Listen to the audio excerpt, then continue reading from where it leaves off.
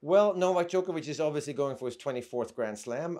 That would be tying Margaret Court as the best ever tennis player, male or female. Margaret Court did it in not in the Open era, so you can't really compare it. But it's a number, so he'll be the best ever. Now, to me, he's not just the best ever compared to other people. I think that 2023, I think we've seen the best version of Novak Djokovic. The way that he won the Australian Open was incredible. He was hitting the forehand harder than he ever had before. Was it because he had a little bit of a nagging injury in his right leg because he had some tape on there? Did he relax more? I don't think so. Then we go to the French Open, and then we see the way that he played there, which was absolutely incredible in the semifinals against Carlos Alcaraz. Same thing, dictating at 36 years old. So is it an age thing that he's realized, I need to be a little bit more aggressive because I'm most probably not going to rebound after long matches the same as I did when I was 26 years old. So with this, he is a better player. He hits the ball harder.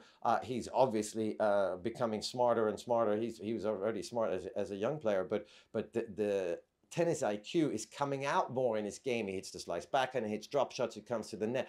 Every aspect of his game seems to be a little bit better now than I think it's ever been. Maybe not the movement because of the age, but to me, Novak is not only the best ever on the men's side, but he's the best ever version of himself.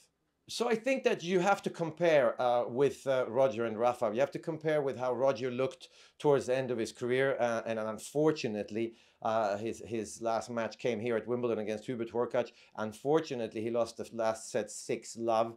Of course, Hubert Hurkacz shows that he's a great grass court player, but Federer looked a little bit slow in that match, possibly. Rafa Nadal, when he came back and won the Australian Open last year, that was just an unbelievable effort that I didn't think we were going to see. And then it took some time for him to come back, and I wasn't sure because he was knackered in that match, and he kind of showed his age, but experience got him across the line against Daniil Medvedev.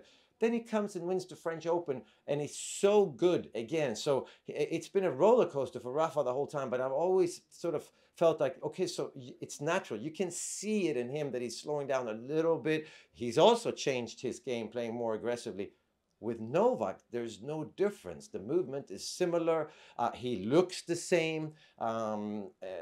Body-wise, he's stronger, actually. He's got stronger muscles on his legs. The definition is more there. So he's just, he basically is the best ever version. So in terms of numbers, I don't know why he shouldn't be able to win 28, 29, 30 Grand Slams, because I think that he's a favorite for Wimbledon, which then makes him the favorite for the US Open. He's the favorite in Australian Open because he's won it 10 times. He's now the defending champion at next year's French Open. I don't see a sign that tells me that he's slowing down. I see a lot of signs that tell me that he's actually getting better. Can I just pause? Sorry. Of course. Interviewers for Selena now. Now? Yeah. Off you go. Sorry. I have one more question, but Sorry, don't worry about so sorry. Like it was. Yeah. Sorry. That's the beauty of my life. Cutting every time. Thank you very much. Apologies, guys. Thank you. Max is off. Yeah.